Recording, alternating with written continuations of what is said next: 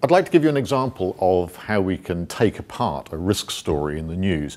A little while ago, it was reported that people who ate a bacon sandwich every day, here's not a very good picture of a bacon sandwich. People who ate a bacon sandwich every day had a 20% increased risk of getting bowel cancer during their life. Now, bowel cancer is a pretty horrible thing, and so a 20% increased risk sounds very serious.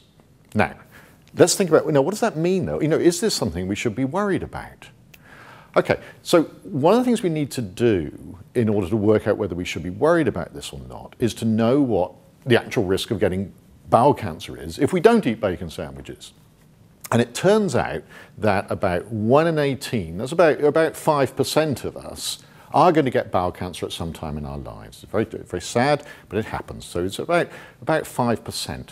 Now, this all starts getting complicated because we've got 5% of people getting bowel cancer, we've got a 20% increased risk from eating bacon sandwiches, we've got percentages of percentages. This gets really tricky to think about, and I can get very confused very quickly indeed. So the trick that people use to think about these things is to try to actually get away from percentages, get away and not use decimals or anything like that, but just think in terms of whole numbers, what's called natural frequencies.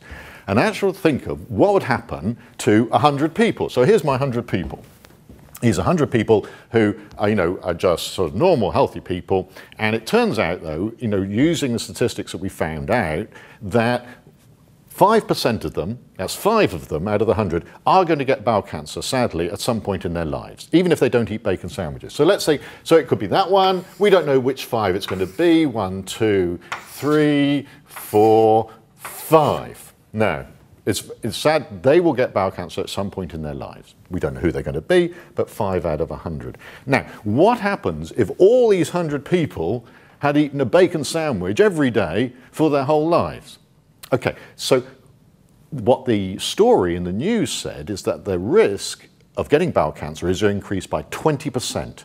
That's a 1/5 extra risk. That means instead of 5 people, the risk goes up by 1/5, which means that an extra person will get bowel cancer. So here we got this one now, whoa, is going to get bowel cancer because they all ate bacon sandwiches. So the effect, if 100 people ate a bacon sandwich every day for their life, is that 1 extra will get bowel cancer.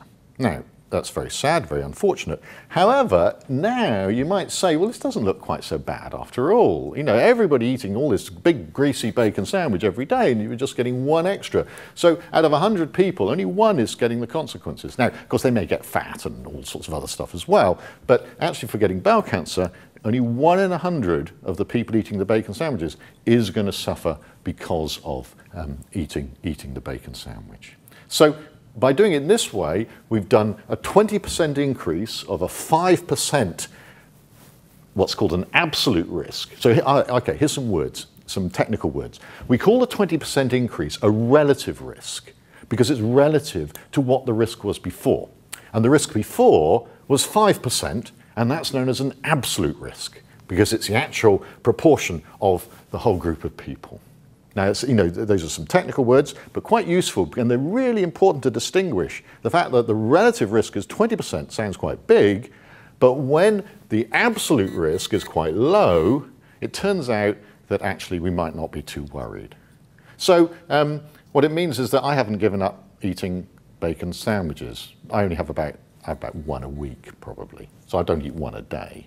But, this is not going to have a big effect on my life. But maybe you feel differently.